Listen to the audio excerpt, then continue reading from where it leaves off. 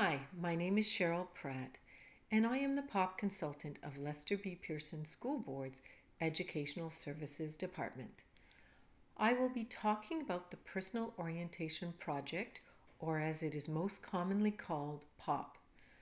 The purpose of this video is to provide you with a summary of the POP program. Let's get started. The Personal Orientation Project Program.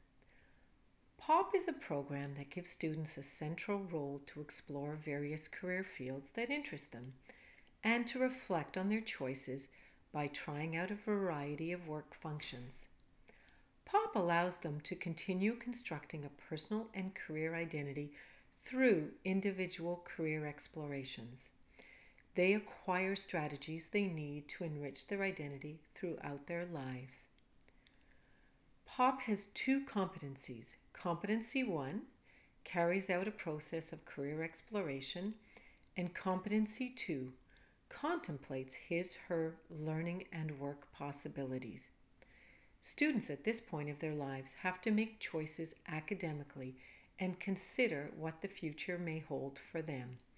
They must start to envision possible paths, but not make a final career choice. This program allows them to develop the competencies to know how to explore careers and to contemplate their learning and work possibilities. POP Basics. As you can see on the slide, students in a POP classroom will be engaged in many ways. They are engaged in 3 to 8 individual career explorations based on their own interests. They use a variety of resources. They talk to key people in academic settings and businesses. Students record their findings. It could be with graphic organizers, journals, electronic portal spaces, or even blogs. Students do not have to start and end their career explorations at the same time. It is about the process, not the product. Students do not have to even create a final product, such as a PowerPoint, in order to develop the POP competencies. POP encourages students to try out work tasks, talk to people in the field, and visit professionals at work. It is not just reading career facts. POP encourages students to reflect upon their findings and adjust their career explorations based on their discoveries.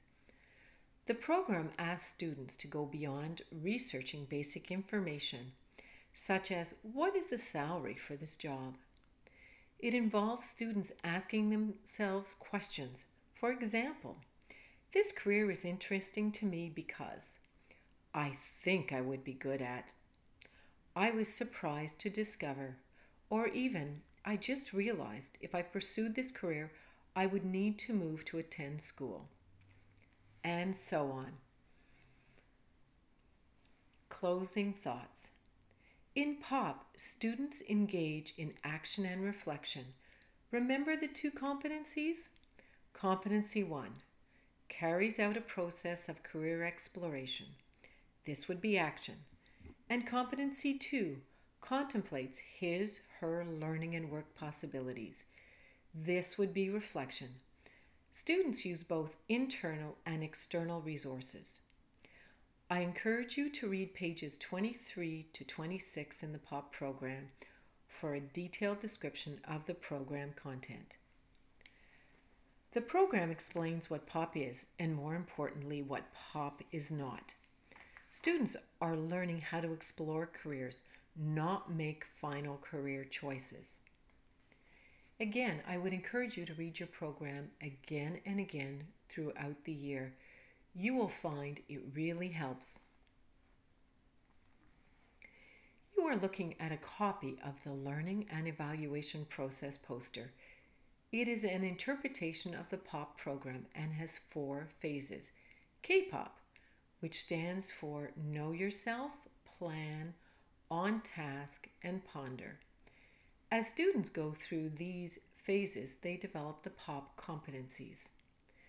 A video explaining the POP learning and evaluation process can be found in the Career Development section on the Learn website.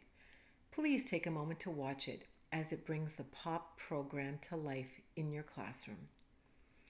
Also, your POP consultant at LBPSB has a copy of the Learning and Evaluation Process poster for your POP classroom. Just ask for it. Thank you so much for taking the time to learn about the POP program. More POP videos are planned. Visit the ESD LBPSB YouTube video section often to see what is new and what else is of interest to you.